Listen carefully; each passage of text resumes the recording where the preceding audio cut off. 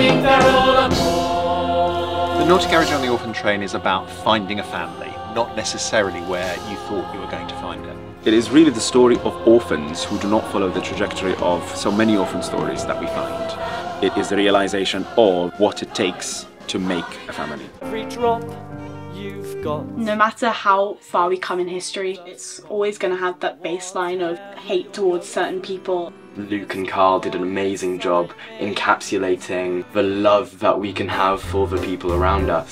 We are heading out on the orphan train. And they've worked so beautifully together, supporting each other and becoming one beautiful ensemble.